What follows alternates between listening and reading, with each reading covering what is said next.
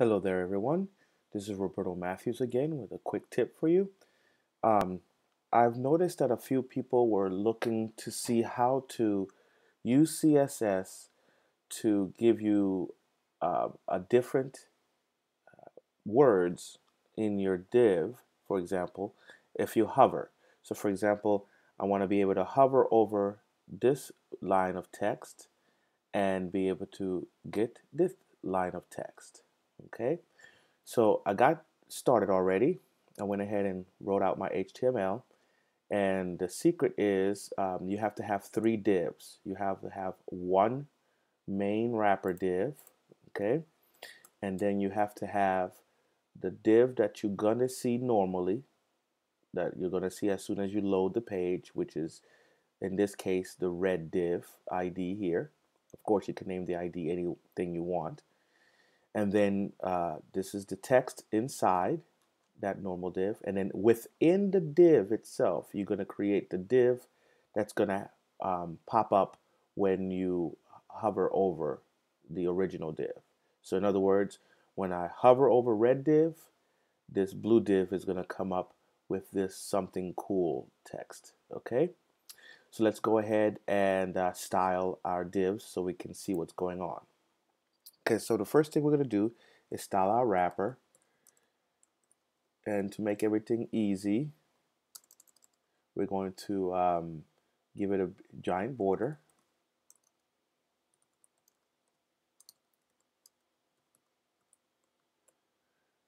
Okay, so here's our border. And of course, the next step is to give it width and height. Now, to make this simple, we're going to give it width and a height that's nice round numbers. So width 250 and height of 100. Okay, so there's our standard div. Now we're going to center it on the page a little bit here. So we're going to give it a margin of 120 from the top and auto for the left, sorry, for the right, 0 from the bottom, and auto for the left. And now we have it pretty much centered. Okay, so that's pretty much our main wrapper. Now within the wrapper we have the red div, and we're going to also stylize the blue div because there's some things that are similar to both of them that we don't want to have to, we don't want to have to type a few times. So in that case, what we're going to try to stylize here is the height and width of both of them. So in order for them to both fit inside the wrapper, the way we're going to do this is we're going to create a large block that says click here for something cool, and then another large block that says something cool, and you'll see what I'm talking about once we style it. So let's go ahead and make the width, both widths 250 pixels, and we're going to make both heights 100 pixels. Good. And then next we're going to center everything. So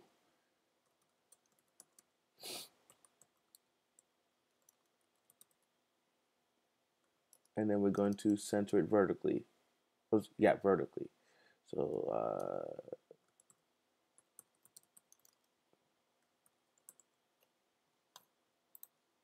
and as you can see, the blocks are coming out a little bit better, but just to show you exactly what's going on, let's stylize each one of them. The red div is going to be red.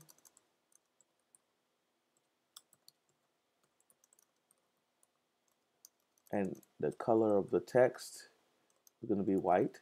Now I could have done this up here because both the color of the text for the red and the blue is going to be white, but I wanted to show you that of course you can change the different colors if you want to do different things to it.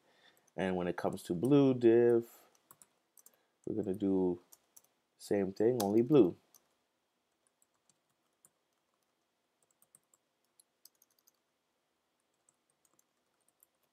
Okay, and now we can really see everything coming across. Now, if you're not familiar, once what's happening here is that since we created the wrapper div to be a height of 100, um, and since we basically put one div after the other, because even though it's inside this div, this blue div is inside the red div, it's actually happening in order after the div. Okay, so basically it can't fit this way because it's shorter than 250, so it's got to go beneath it. And so we see both of these, but it's kind of leaking out. It's actually overflowing. So what we're going to do is we're going to hide that overflow. Okay, we're going to go to the main wrapper here, and we're going to create that to be hidden. And now it's actually not there. Now the div is of course there, but we just can't see it. It's not visible, it's hidden. So now comes the secret code here, so to speak. What we're going to do now is upon the hover, so we're going to go to our red div here, and we're going to give it a pseudo of hover. So whenever we hover over it, what's going to happen? Now, any of you familiar with this, you could probably use this for links, so that it would change the color when you hover over it, and etc. But now we're going to do the same thing here. What we're going to do though is we're going to change its margin from the top. And what you probably didn't know is that we could actually use negative numbers. We don't have to go from 0 and above. We can actually go below 0. So we're going to go negative 100 pixels, which means it's going to go up 100 pixels when we hover over it. And there you have it. Basically, what we did was we pushed it up to show you exactly what's going on. Let's change this to none, which basically cancels out the overflow. Here's what we had before. And as you can see, the red is actually going above, but since overflow is hidden, we don't see that happening. And it gives the illusion of the hover to be changed. Now, if you were allow me a little bit, let's just show you that this doesn't even have to be text. It could be a link. It could be a picture. It could even be audio. So for example, we're going to put some audio here. Okay. And we're going to go ahead and give it some controls. And we're going to source it. Now I'm taking my source from a Dropbox.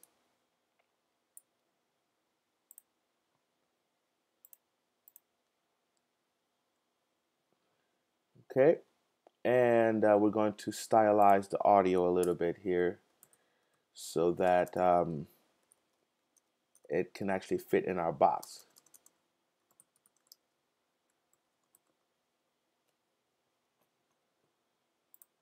So now when I hover over it, here's our audio, and it actually works.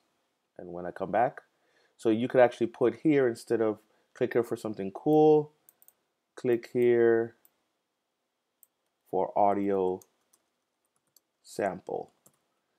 And that way you can have a very clean page with a whole bunch of boxes just like this. And when they hover over it, there's the box. And what's great is that you probably don't hear this, but it's still playing even though you're away from it. See? So if you have any other questions, let me know. Please like and subscribe. Leave a comment if you have any questions, and I'll be happy to answer them. Have a wonderful day.